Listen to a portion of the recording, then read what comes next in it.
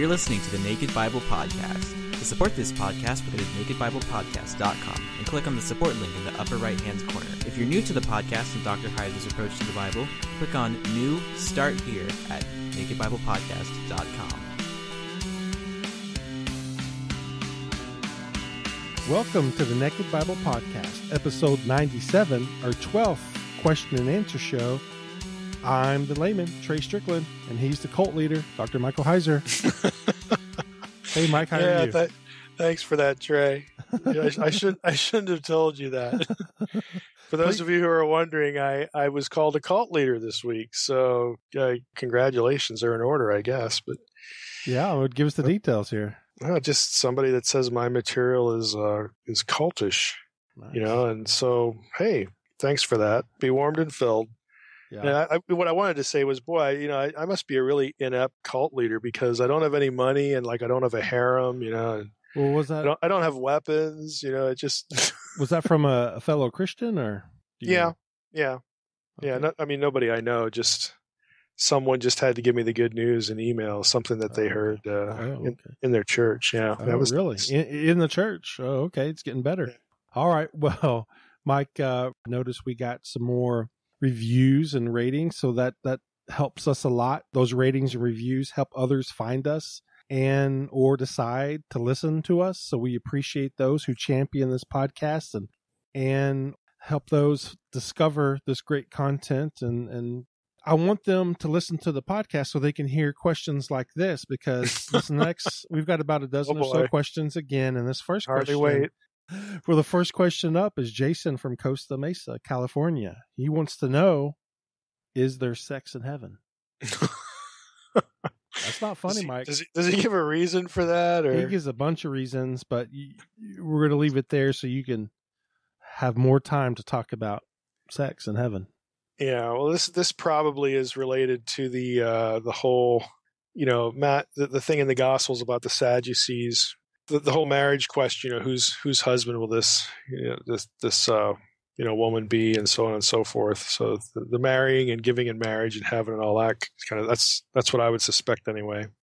When I've answered this question in the past, I haven't categorically said things like there's no sex in heaven.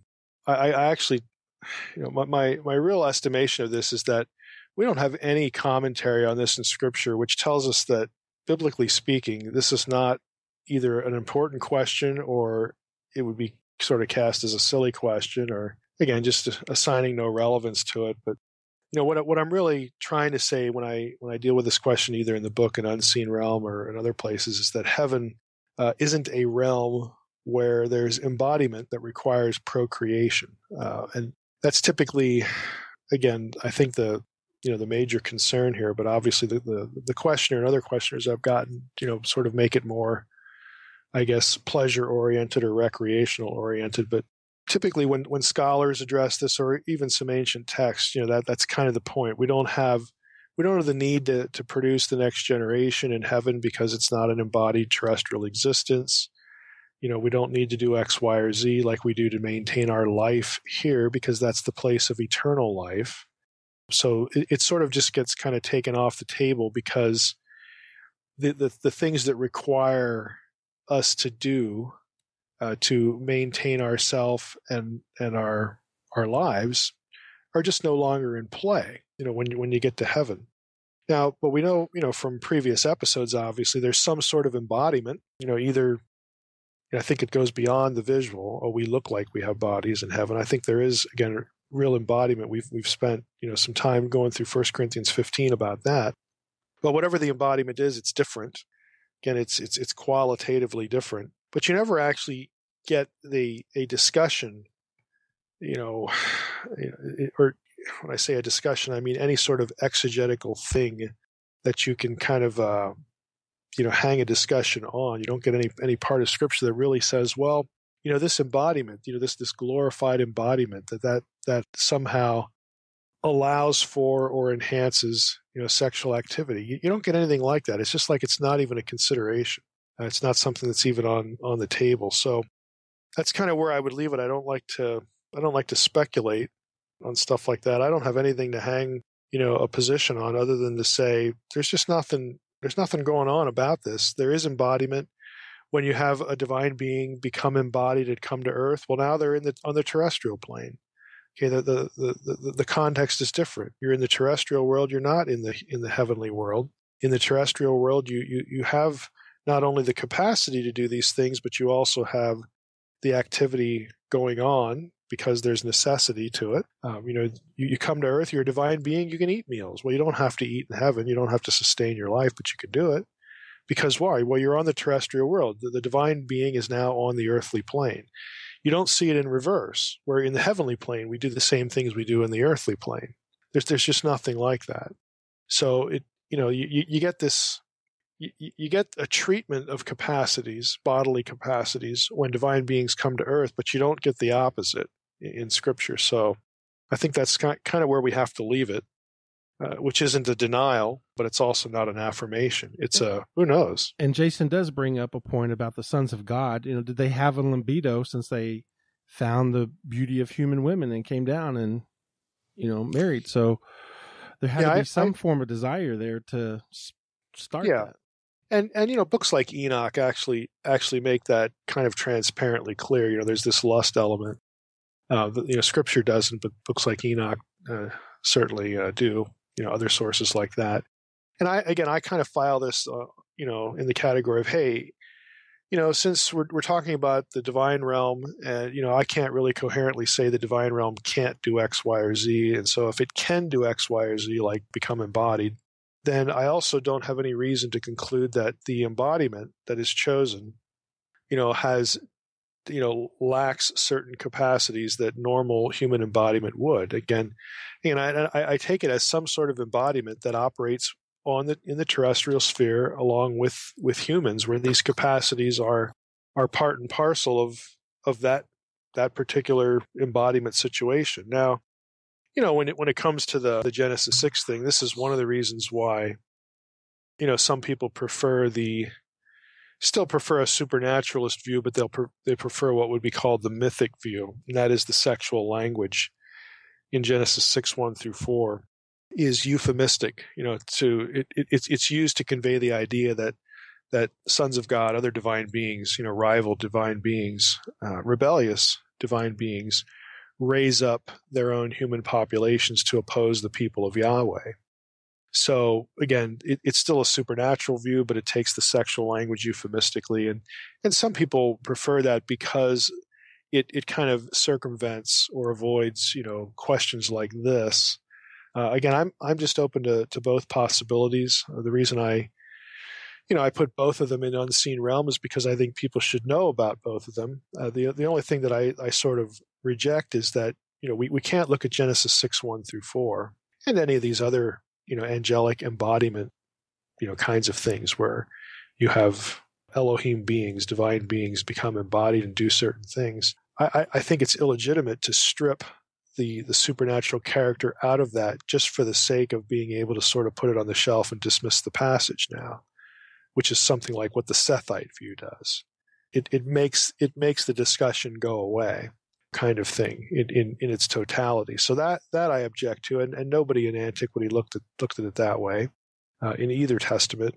And so that's a little bit different than this. So I just think we need, if we're gonna take the supernaturalistic worldview, the biblical writers seriously, we should do that. But in this case, for some of these things, there is more than one way to look at some of this, especially the sexual language. And just a couple more points that Jason brings up is, doesn't the form of one's body reflect its function? Paul metaphorically asserted that no part of the body is useless, but each part is indispensable.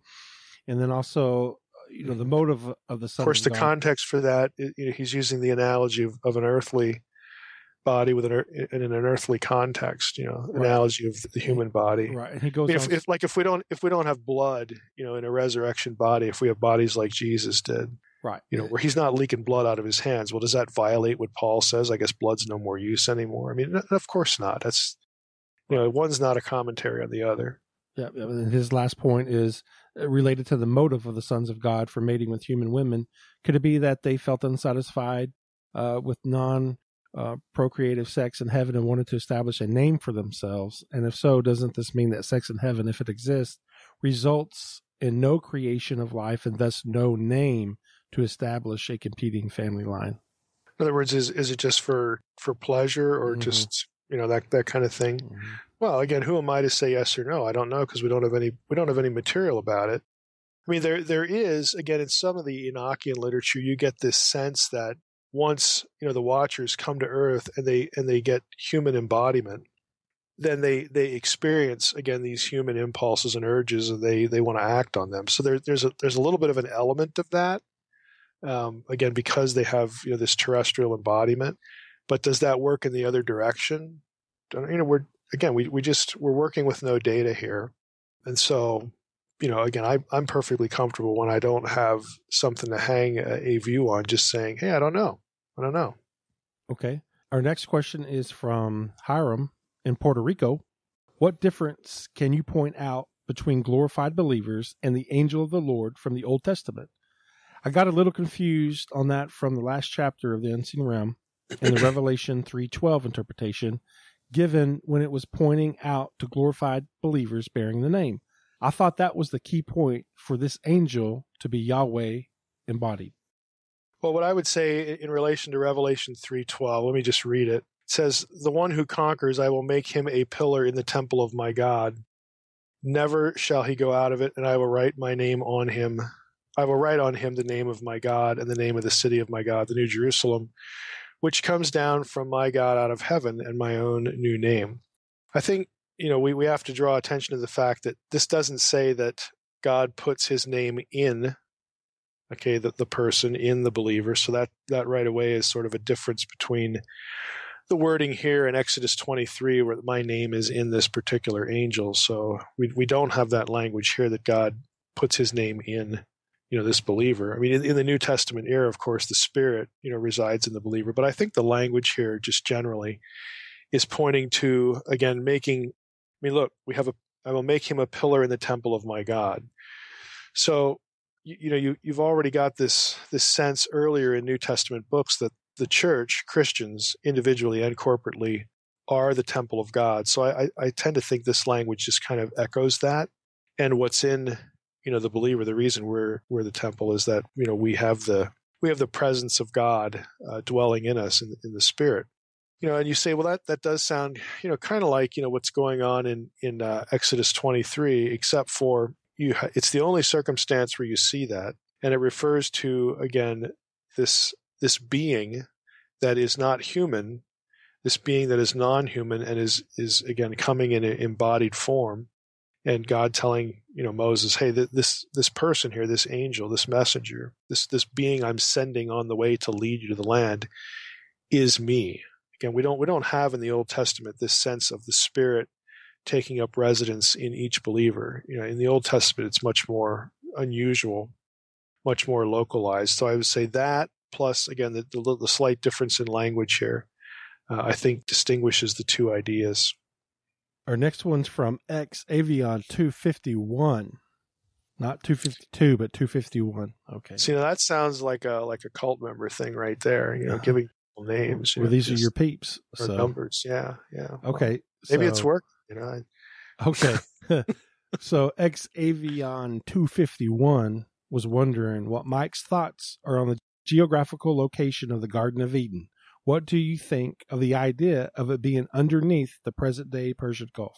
Well, none of the proposed orientations or the proposed locations for the Garden of Eden, there have actually been a good number of them.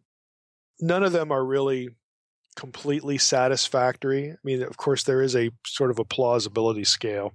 Some of them are just, totally wacky, and others, have sort of gotten academic attention because of the geographical indicators in Genesis 2. From what I've read, I think this is probably, again, some location near, at, or presently covered by water underneath the Persian Gulf. I think it's fair to say, and I'm not alone here, but I think it's fair to say this is the one with the least problems. And so as of today, it's probably the view that is kind of the most workable, or at least has the most potential to be the answer to this question.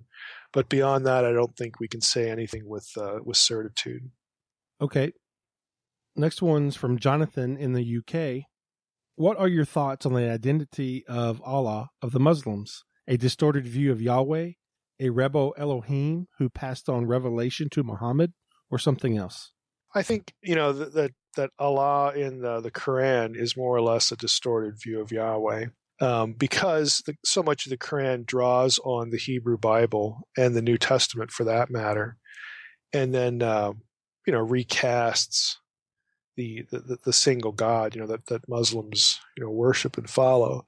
So I think that probably, has the most explanatory power, at least in terms of the content of the Quran. I mean, if you're talking about, again, the radicalized thinking and, again, certain hyper-literalistic interpretations of jihad, in the Quran, I certainly think it's within the realm of possibility that is, demonically motivated and engineered. But that's a bit of a different question than saying, hey, when we read about Allah in the Quran, is that just a really distorted picture of the single God, knowing, again, that in their geographical context, plus, folks, I don't know if you've realize this, but you ought to read the Quran. And if you read the Quran, one thing's going to become very clear. There's a lot of material in the Quran that comes out of the Old Testament and the New Testament. So that tells you they have the same sort of, monotheistic orientation point.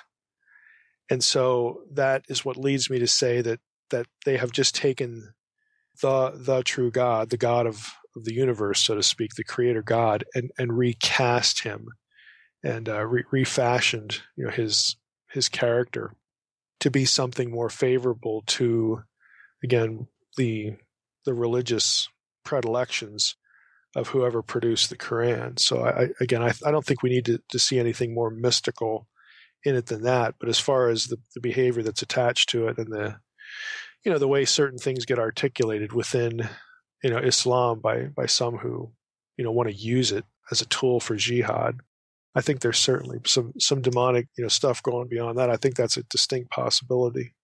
And for our listeners, that snort was not Mike. That was his pug. That was my snorting. Productivity pug.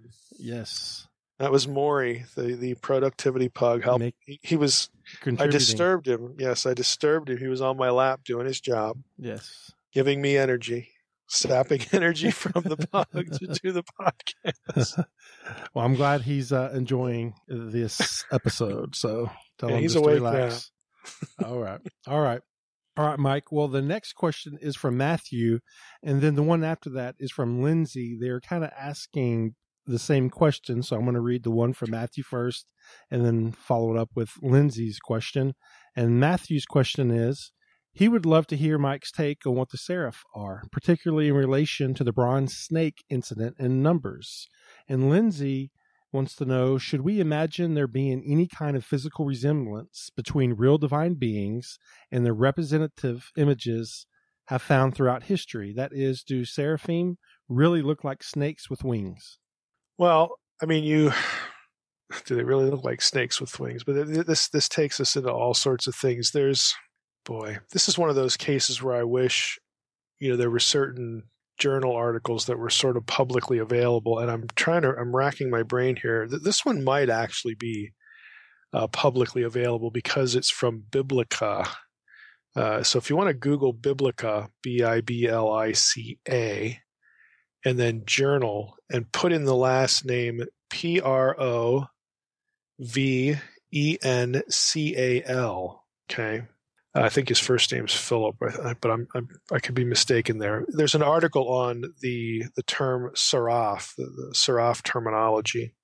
And I think this is really a good article because it goes into the zoology behind the terminology, and there's a lot of good material in this journal article about how the biblical term seraph, which is often kind of assumed to be the verb, to burn, sort of that typical view kind of overlooks the fact that we also have a noun here, and we have an Egyptian term, SRF, okay, for lack of being able to illustrate hieroglyphs here. But we have an Egyptian term of the same consonants that means snake, okay, and specifically, this idea of a winged serpent isn't actually a serpent with like wings like a bird. it comes from cobra imagery, where, when you're looking at a cobra, the skin on the sides of it can become sort of flanges, that protrude from its body on either side. That is where the ancient, Semitic idea of the winged, serpent comes from, because it looks like it's got appendages. And this terminology, again, from Egypt really kind of covers both the burn and the serpent, because, you have certain parts of the Middle East where you had spitting cobras, and if you were hit by the venom, it would burn, or if you're bitten, it would burn. So the fiery serpents, they're not like serpents that are flames, kind of, flitting around in the sand. It's metaphorical language for the pain that it inflicts. And you have the same situation going on here. So you have seraph to burn, you have seraph, serpent, and they're kind of like two sides of the same coin. So as far as the terminology, I think that is, the right way to understand the term itself. It's not just burn. It also, again, is serpent. And so when you go to the biblical seraphim, the question is this actually what a seraphim looks like? Well, on one level, yeah, if you're Isaiah, you're in the throne room and you encounter, if you're in the throne room of God, you encounter a seraphim, well, shouldn't this be the way they look like? Well, the problem with that is you have, a seraph, an SRF in Egypt. This particular term is also used of a divine throne guardian. You say, well, why is that a problem? Well, because the Bible not only uses that term for a divine throne guardian, but it also uses cherub, karuv, Akkadian, which again in Mesopotamian thinking is also a throne guardian. So you can't really have a throne guardian that looks like a serpent, and then did it change its appearance when it looks like a cherub, a winged kind of bovine character or something like that, or a winged leonine character, depending on the Mesopotamian iconography. I don't think we can look at this material and say, hey, if like, well, I'm walking down the road someday and I'm encountered by a seraphim, this is what they're going to look like. I don't think that's the point. I think these terms are used of divine beings whose specific role is thought to be guarding the throne of the Almighty. You say, well, why the two different orientations? Why the two different terms? Why the two different, iconographical appearances?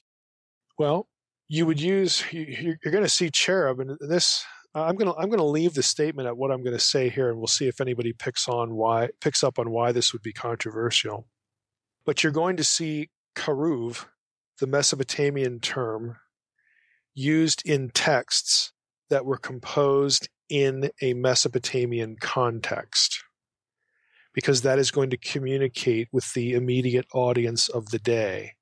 When the biblical writer uses keruvim, people are going to know instantly what that is and what its role is, because they've seen that in the throne iconography of the particular location that they're in.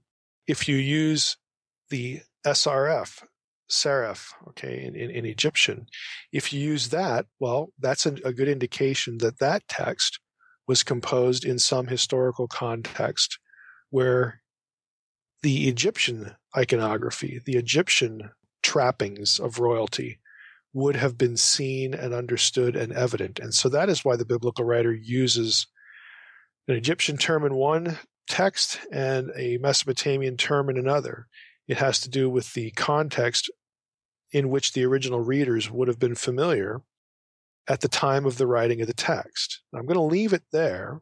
And again, we'll see if listeners pick up on why that might be a controversial statement. And if it is, you can send that to Trey and we can comment on it in the next Q&A. But I don't think any of these descriptions, can really be, used to sort of, zoologically classify divine beings, because divine beings by nature are not actually embodied.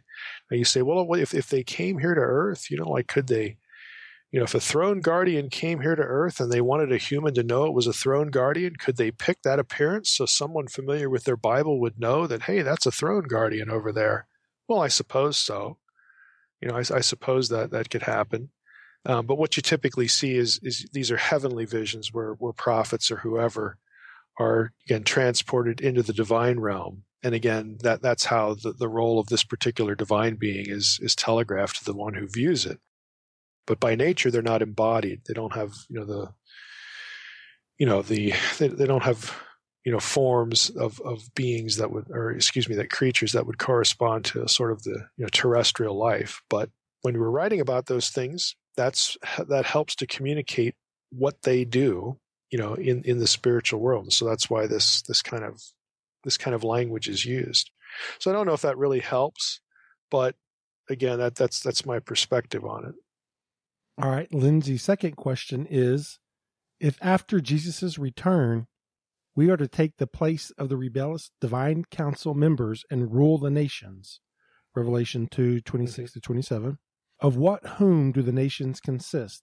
Does Mike agree with the premillennialism idea that resurrected, glorified saints will rule over a still fallen world that includes unglorified unbelievers?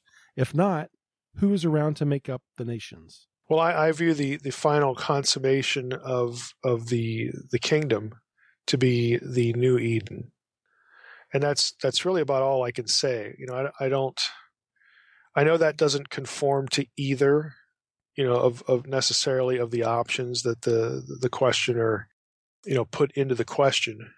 So I, in that respect, I don't follow either traditional premillennial thinking or traditional amillennial thinking. I think that there will be the final form of the kingdom is going to be on earth, and I view it as the new earth. So who's occupying the nations? The answer would be, people, glorified people or whatnot. I don't think you have to have bad guys to be able to rule over the nations, to be able to displace and replace the rebellious sons of God and reconstitute the divine council. I don't know why you need fallen people to do that. Because the whole idea of ruling over the nations is you maintain, you go back to Eden, you maintain, you administer, and you of course enjoy the world, the creation that God has made. You enjoy it for what it is, you maintain it, you care for it, you do whatever God wants you to do for it and with it. Using the original Edenic setting, the original Edenic commands as a model. And again, we're not told a whole lot, about how this is going to work, but I don't see the necessity of having, fallen people in a future millennium. I actually don't even like the term millennium, even though I believe in a coming earthly kingdom, because to me, millennium is too short.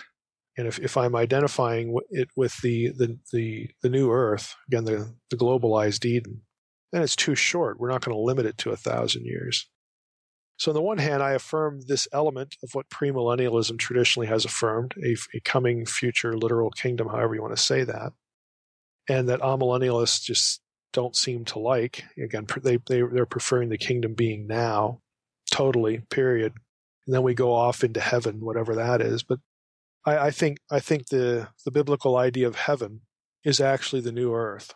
So, if that fits in somebody's system, that's nice. If it doesn't fit into somebody's system, that's okay too. I don't worry about how I'm sort of tiptoeing through systems too much. All right, Brian has a pair of questions, and the first one is, Dr. Heiser has been on the Trinities podcast in the past with Dale Tuggy. Mm-hmm. Dale is a Christian Unitarian, and I don't think Dr. Heiser interprets Scripture this way, but I could be wrong. Can Dr. Heiser? Correct. I am not a Unitarian. That was easy. Okay. All righty. Second one is, I wonder if Dr. Heiser would have any guidance on the scholar George Hawkins. A friend of mine bought his Pember collection, and I wondered about the quality of his work. Yeah, I can't really comment on him because I've not heard of him. So that was easy too. We need more questions. Well, can you talk about the Pember? Well, I don't know a whole lot about Pember as well. I know we have this sort of old Earth, creationist, model. I'm not sure if Pember was a gap theorist. I can't recall specifically if Pember adopted the gap theory or not. I mean, if he did, then a lot of listeners are going to know that I'm not positively predisposed to the gap theory. But I have his book Earliest Earth, and I can't remember. Yeah, I kind of think he is, but I don't want to tag him with that without actually going back to look it up. But that's probably all I can all I can contribute to that question. Earliest ages. I need to go back and read that one. Yeah. I'm just not sure, where he'd be at. All right. The next one is from Jad in Melbourne, Australia, and I apologize if I butchered your name, Jad. Here is his question, and this is an important one. Mm-hmm. How should I approach talking to members of my church about much of the subject matter that is discussed in your work? I'm frequently told by my older brothers and sisters in Christ, whenever I hint at some of these topics, that I shouldn't bring up subjects that could cause the faith of others to be lost or weakened. Who should I go to talk about these things with at all? So I'm being a little sarcastic here, but I'm also being, there's an element of sincerity here too. I don't know how it would harm the faith of other people to know their Bible better.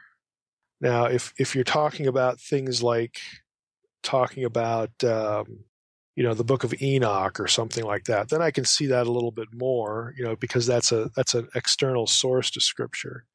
But for the life of me, I really don't understand how, walking up to someone and saying, hey, let's devote ourselves for a month to studying Genesis 6:1-4 and seeing if the sons of God and the Nephilim, were like just normal people or something beyond that.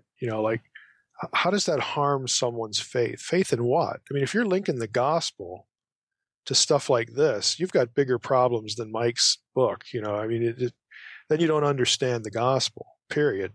If he means, harming the faith of someone to mean something like making people have questions about Bible passages, well, that's sort of a byproduct of having a pulse. I mean, to be honest with you, if you're a thinking adult and if you're devoting yourself to reading Scripture, I don't know how you could read Scripture and not have questions pop into your head. Because the alternative to that, if questions never pop into your head, then it's like saying, well, everything in the Bible that I'm reading here is self-evident. There are no questions. I understand everything completely and perfectly. And I just don't know. I don't know how anyone who would be a sincere reader of Scripture could ever think that. So I don't really quite know how to approach the question other than kind of throwing out those random thoughts. But look, I guess on a bad day, if I were at this person's church or small group and got this question, I would say, look, if you really believe this thing that's sitting on your lap is the Word of God, why wouldn't you want to know all that you possibly could about it? And if you have questions, and you're bound to have questions because the Bible, it just transcends a surface self-evident reading. I've never met anybody who reads the Bible that didn't have a question about it. So how does wanting to get an answer to a question, how is that a questionable enterprise if you really believe this is the Word of God? I don't understand the approach of anyone who would believe that and then would turn around and say, well, good grief, I don't want to know too much about it. If I have questions, I don't really want to probe it too much. I don't really want answers to these questions because that might generate other questions. And I don't really want to know too much about the Word of God, do I? I just don't get it. I don't get the whole approach, the whole premise, the whole mindset. And again, I feel for the questioner, this struggle, because I still get this. I mean, I'm not, sort of like living off in my own, well, maybe I am. I'm living off in my cult commune here, and I never come into contact with real people here that have these sorts of questions. Of course, that's just absurd.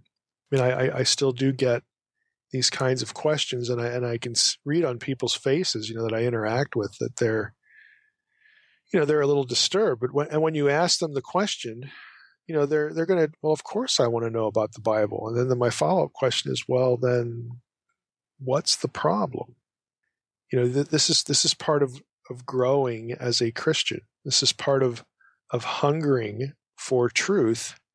God bothered to give you truth, and why you would want to sort of turn the spigot off at some point, I don't understand. And it really comes down, I think, to sort of comfort level kinds of things with people. they like the feeling that they have everything kind of nailed down. They like the feeling that their pastor has sort of got everything under his belt, and if it's important, the pastor will tell me about it. But I don't see how that really honors the idea that God has given us this thing we call the Word of God.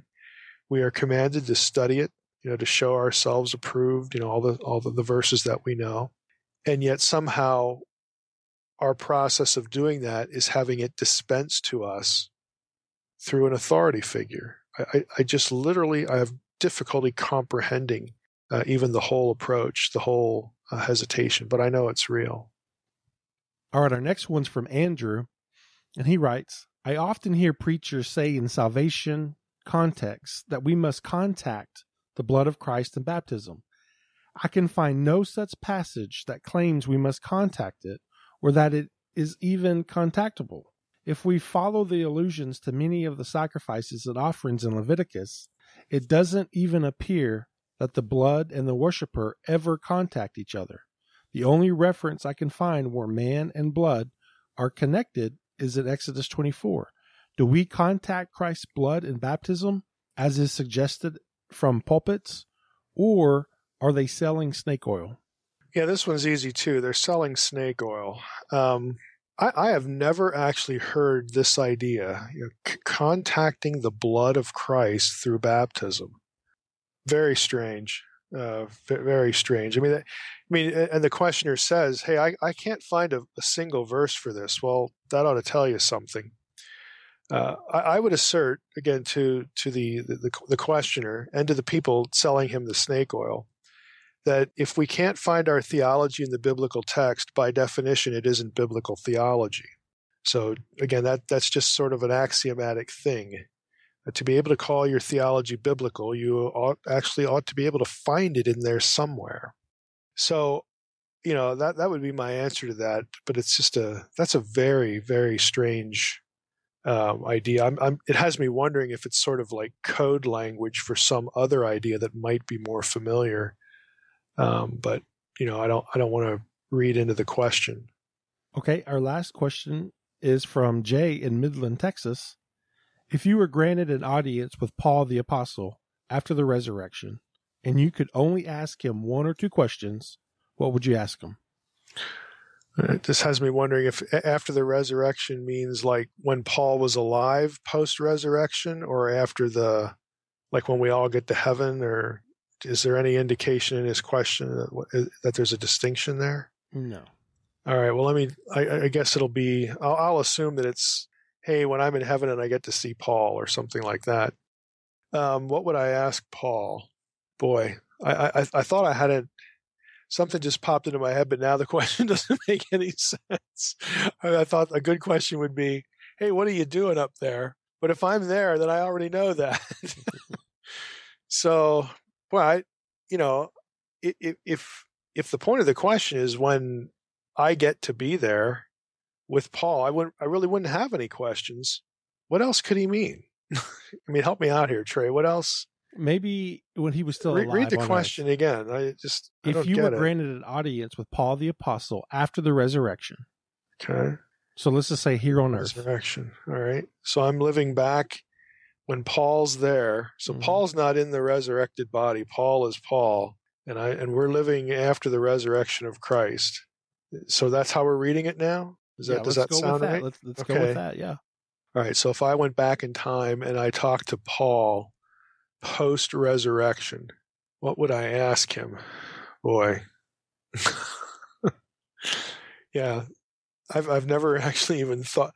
I feel like I'm in a Star Trek episode where I could be Captain Janeway and say, I swore at the Academy I would never do that time travel thing. I don't know how many people in our audience are Trekkies, but that's, I've never really thought about this time travel thing. What would I ask Paul? Oh, boy. Wow. The short answer is I don't know. Yeah, so you thought this was a good question to end with, Trey, but I did. I have no idea what I'd ask him. I might ask him if he really, because this is something I suspect. I suspect that Paul believed that he wouldn't die until he reached Spain. So I might actually ask him that.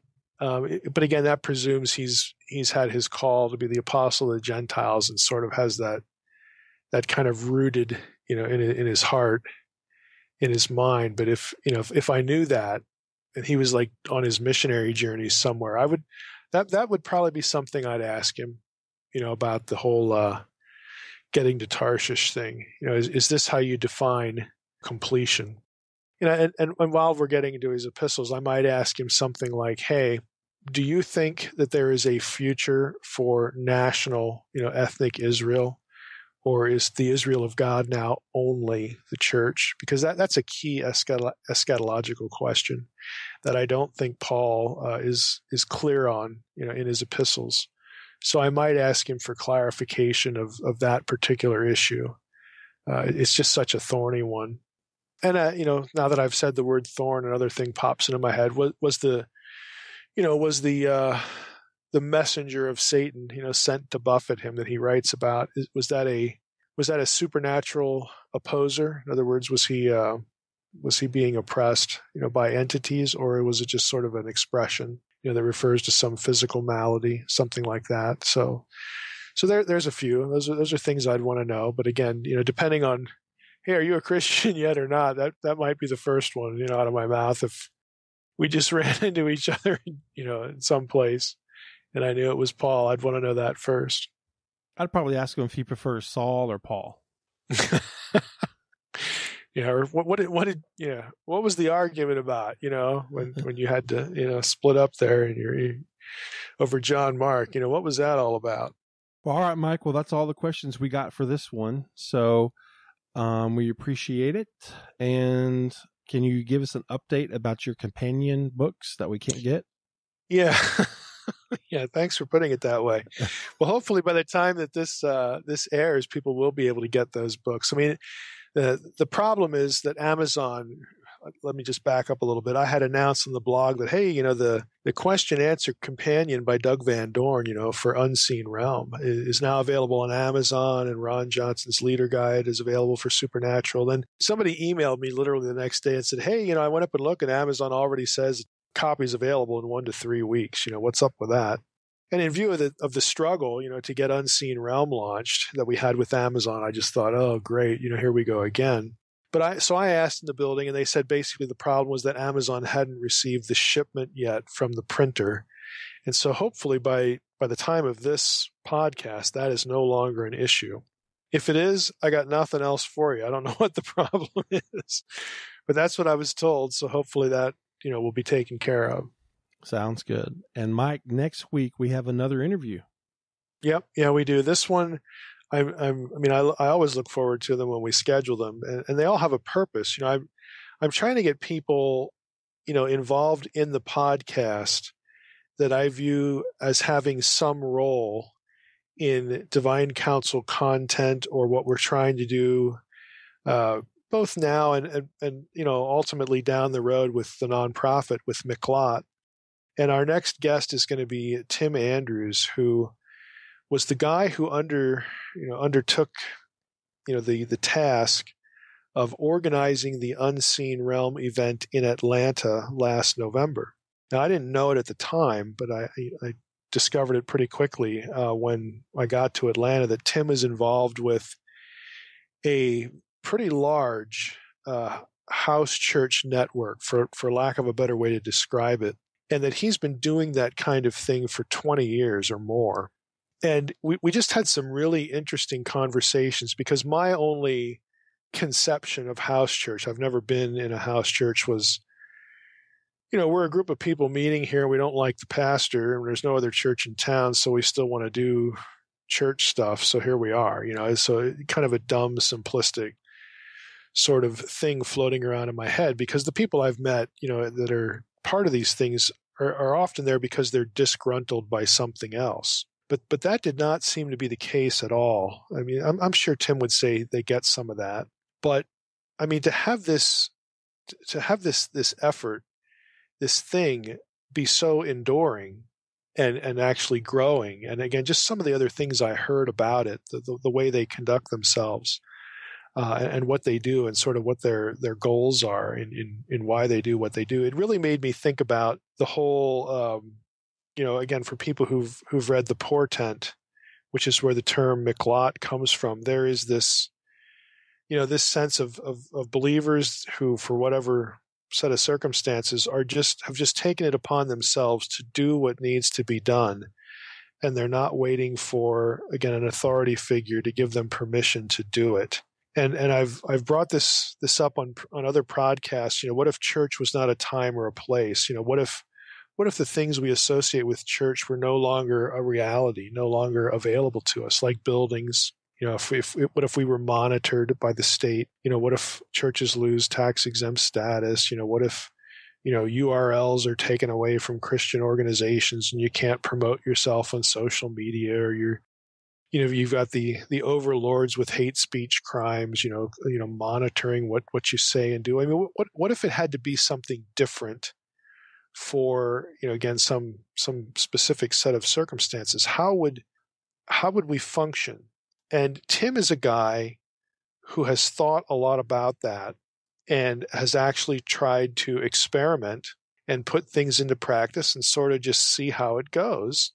And he was just telling me they've learned an awful lot about doing things this way, both good and bad, things they would do again, things they wouldn't do again. And I thought it would be a really interesting discussion to bring to the podcast because of, again, this is one of the things that miklat is about, networking believers, finding out who has experience doing this or that we might, find valuable down the road, who has a particular skill set to help, believers out in some other part of the country. And Tim is really into the Divine Counsel content. He said it has really helped what they do in terms of their content, teaching, in this network a lot, which is why he wanted to organize the event. So I think it'll be a really interesting discussion just because of those elements, that this is what he sort of can bring to the table. And we just want to pick his brain a little bit, and do it in a podcast episode. And I think he'll help us think about these things better. All right. Well, looking forward to that. All right, Mike, is there anything else you'd like to add to the show? No, I think that's it. Okay. Well, we appreciate you answering our questions, and just want to thank you all for listening to the Naked Bible Podcast. God bless. Thanks for listening to the Naked Bible Podcast. To support this podcast, visit www.nakedbibleblog.com. To learn more about Dr. Heiser's other websites and blogs, go to www.drmsh.com.